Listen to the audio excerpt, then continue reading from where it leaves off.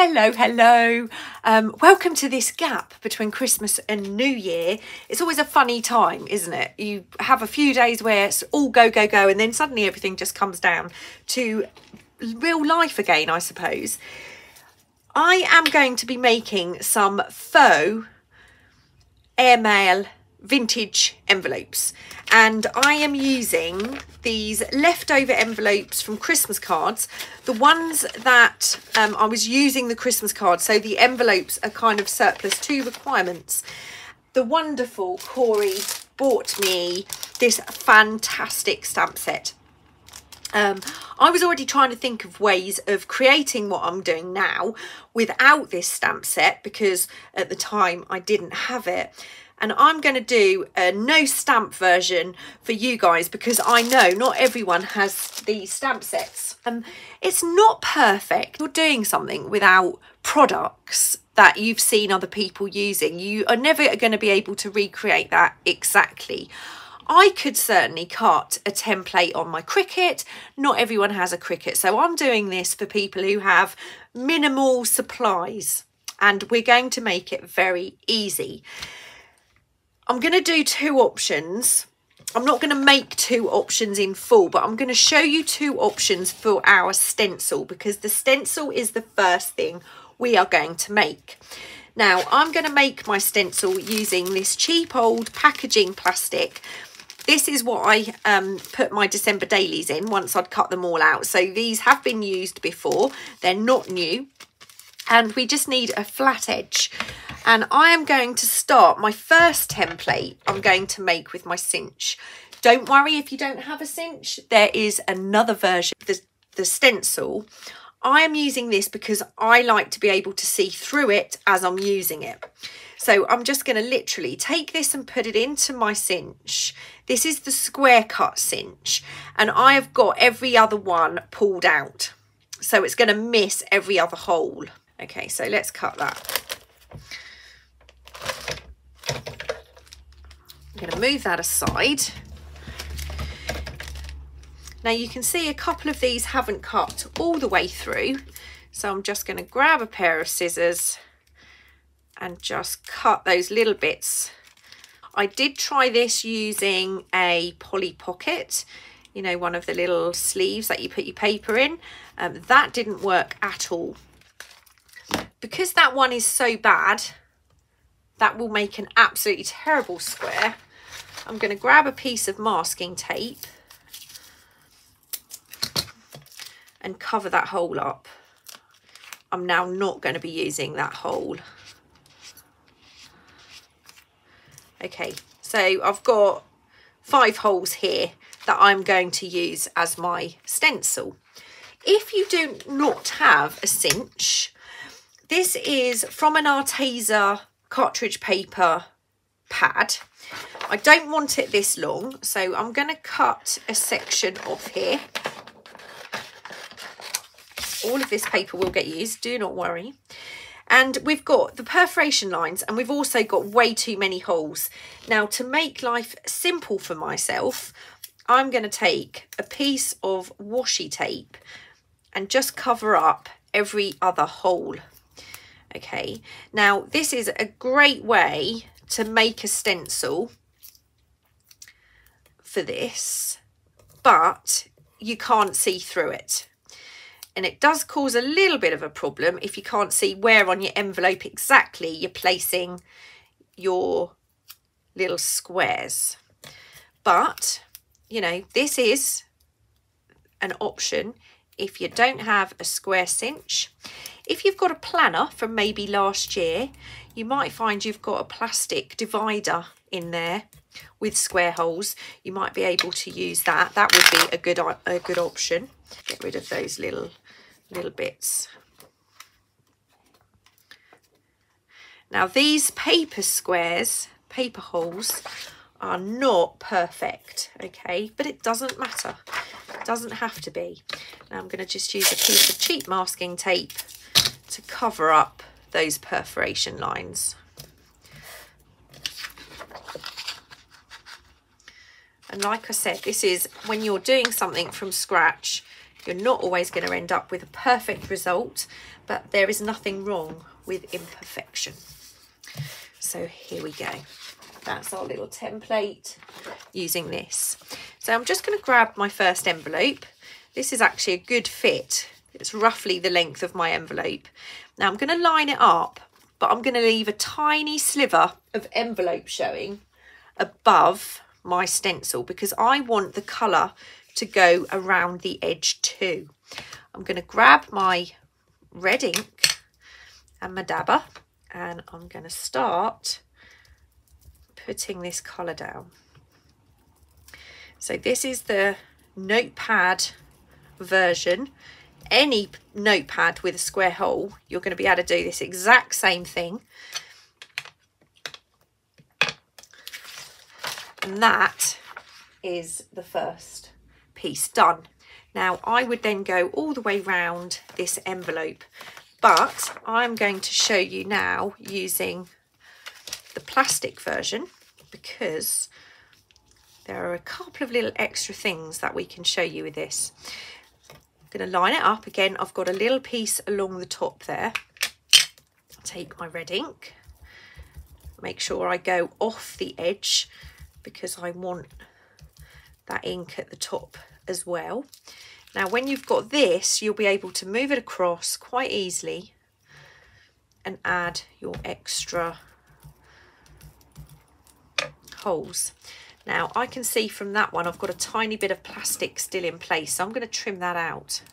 Now I'm going to turn my envelope round, place my stencil down and go round the rest of this with the red. Oh, be really careful you don't do what I did. Take that off the edge there.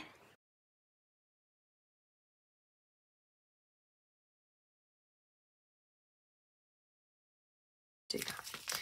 Okay, once you've gone all the way round with your red, the good thing about this stencil is you can take some paper and you can rub off that extra ink, so you're not wasting all of that ink that was on your stencil.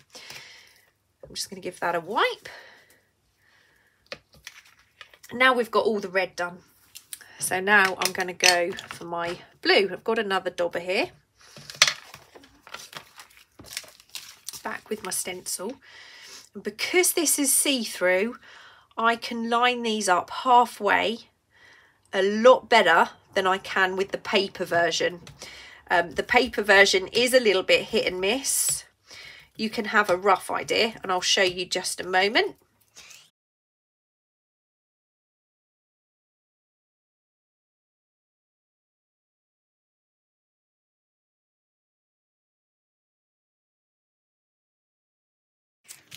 Right, so I've got a little bit of envelope here and there without a little bit of ink at the edge, so I'm just going to go round that and give that a little bit of ink at the edge with the colour. Okay, grab my paper, rub off that extra ink.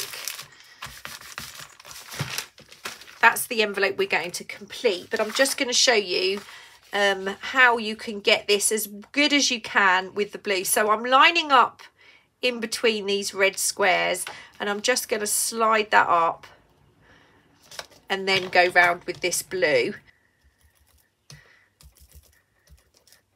And you can see you'll get a very similar effect. It just might not be perfect. See, they're not quite as even, but this is absolutely free. You don't need anything to do that other than some kind of piece of paper from a notepad. It's already looking quite like a vintage airmail envelope. It's certainly looking like an airmail envelope. It's not the right shape, but you know, it's got that look to it, and that's all we're after. So what I'm going to do is take my envelope. I printed out a sheet with different typefaces, different made up names and addresses in different scrawls. You could do these at all different sizes. They're completely made up. Let's use this one for this particular envelope. Now, I did this because my handwriting is terrible. It doesn't look particularly vintage, and I'm sure some of you have the same problem. Either way, write your name and address on now while the envelope is in this state. Because I can't, I have some carbon paper. My writing is absolutely terrible. So I'm going to grab a piece of carbon paper, roughly line up. You can see through this, so that's not too bad. I'm going to put my address roughly in place, and I'm going to write over this with my pencil.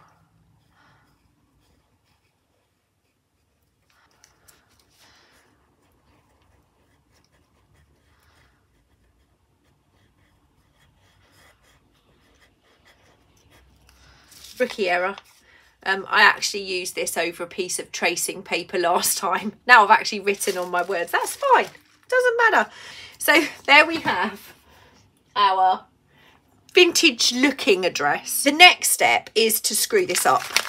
And I'm just going to give it a bit of a screw up there. And then I'm going to flatten it out.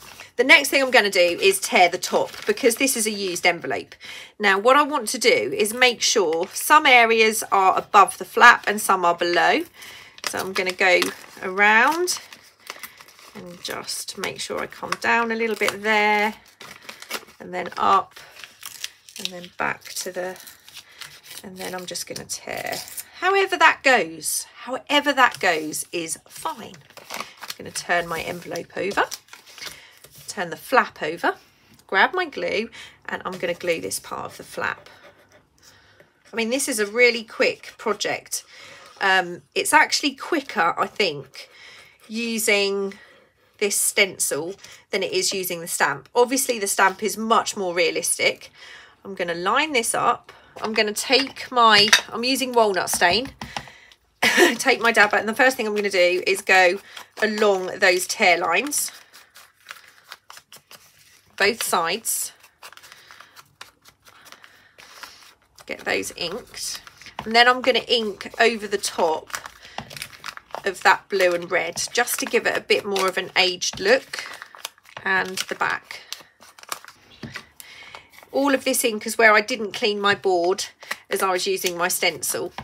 Right, now I've got my envelope flat, I'm going to take my dauber and very lightly brush it over. I'm going to obviously over these crunchy lines, and let's do the front, just so it picks up some of those little marks. And this is why you want to put your address down first, because it's harder to put your address down when it's all wrinkled. Rub that in a bit, give that a bit more of an aged look. We're not using stamps, as in clear or rubber stamps. We're not using those. So I've cut out a little square of card, because we would have a little line here to put our stamp in. It's a Uniball I Micro. I'm going to hold my little square in place, and I'm not going to draw around the whole of this. I'm just going to do the sides, the top, that side. Ooh, that's not very straight.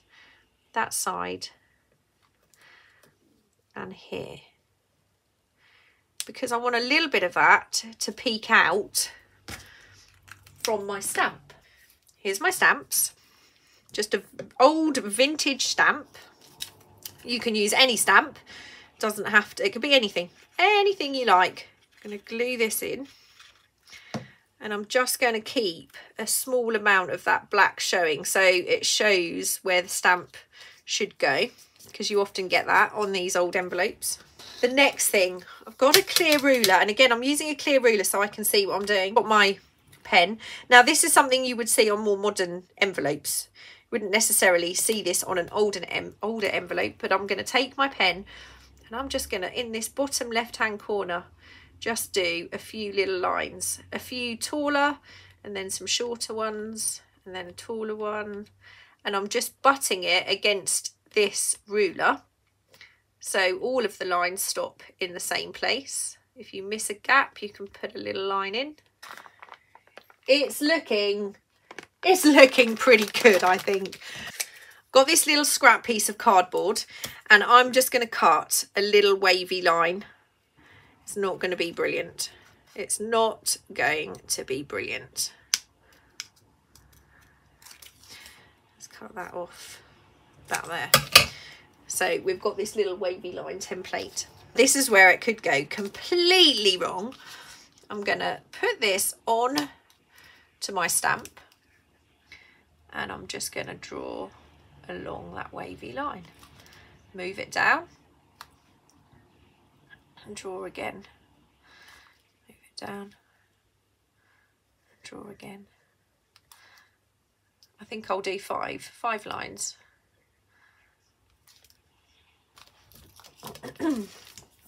There we go. So it covers the stamp and the envelope. The ones that I made using the Tim Holtz stamp set were, I mean, they're not dissimilar. They're not dissimilar. And I did a couple of smaller ones too. They're all open, because if we're using them in junk journals, we'd usually use an open envelope. So that is our DIY faux vintage airmail envelope used. It certainly looks a million miles away from where it started. Plain old white Christmas card envelope. Well, there you go. That's it. I hope you enjoyed that video. Fairly quick. You could make loads of these. Take care. I will see you all really soon. Bye.